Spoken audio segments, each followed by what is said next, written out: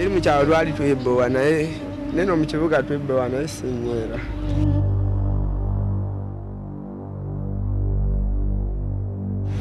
N'obulwadde bwange bwe nnina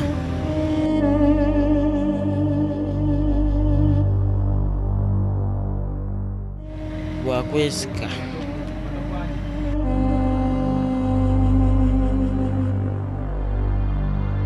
Mama rarira, mama rarira we, mama rarira, mama rarira we.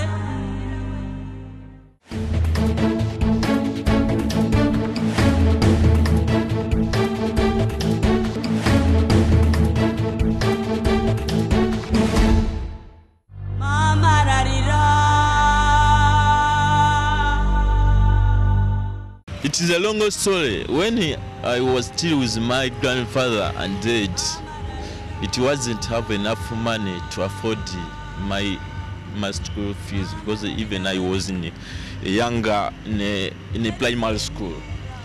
Then the problem is for at home, the people I'm using to stay with them at me home after my grandfather died. Then I was in the village. Then I come in the city. When I come the city, I come to my aunt. Then my aunt torture me like a prisoner.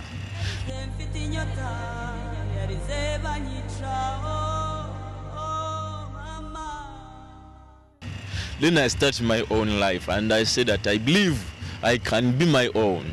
Then I can start using to work with those people who are usual to build. Some people, they don't pay you when you build. Those builders, construction is. They don't pay you. They don't give you the money. You can't afford the money to pay for the house rent. So cost of living is too high. So that's why people, they decided to sleep on the verandas of the streets. That's why even may come like that. Then I involved with the guys. And I try to learn about the street life. So it was a family affairs. As you can see, many people rushing home to find their beautiful, comfortable and warmer beds to spend the night. The street kids are meandering on the streets on how to spend the night, as the flashlights and the street lights create a beautiful atmosphere for the street. The street kids are in the dark corners trying to find places where they can spend their night.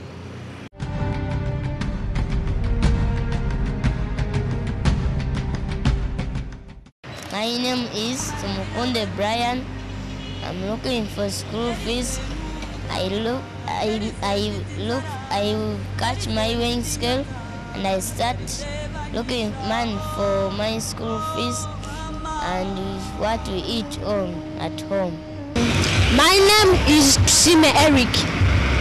I live at Kasui. I stay with my mother. I study at Kasui Family Primary School. I come here with my weighing scale.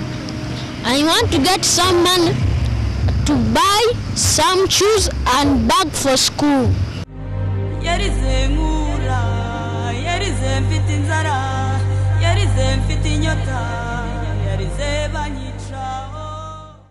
It's almost midnight and everyone there is enjoying a good night's sleep. But right now, I'm also in someone's bed. These people, they use this place as their home, as their bed. They're living a miserable life. They lack shelter, they lack food, and they need parental love. But this is the kind of life they are living. Nali mu kyalo naye nga mbeere mu kyalo nga kimbowa nga njagala funa sene nkoleki nzije Kampala. Ati nali awo ntudde nali eyo mu kyalo nga ntudde ku lubalama lw'ennyanja neefuna ekirowoozo ekibba naye ngenda wansi wa piro naye njolayo obusente bwonna obwaliyo nenvaayo nenyingira mu kibuga nenga nengulako engoye nenyingira mu kibuga. Nasoma nenkoma mu P4. Timba njagala kunyambanga n'obulwadde bwange bwe nnina bwakwesika. Obulwadde obumanyi naye nga tebuteera kunkwata buli ssaawa tebunkwata kozi nina ne mubiri gwange nawo gujjako amabwa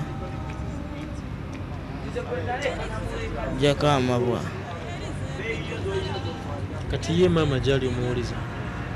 Mama era olumu waneeno wandegeye mumulago waneeno waggulu ewaffe olumu ŋŋendayo. As we are leaving right now, we are heading to the station and it's almost midnight. We are living on Yusufule Road and these people are sleeping empty stomach.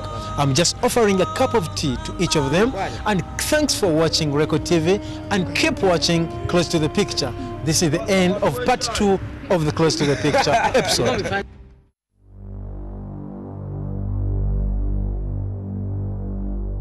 Eri mu kyalo lwali twebbowa naye neno mu kibuga twebbowa naye sinywera.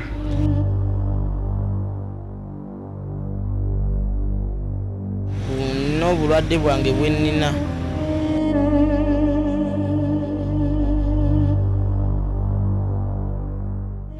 bwakwesika.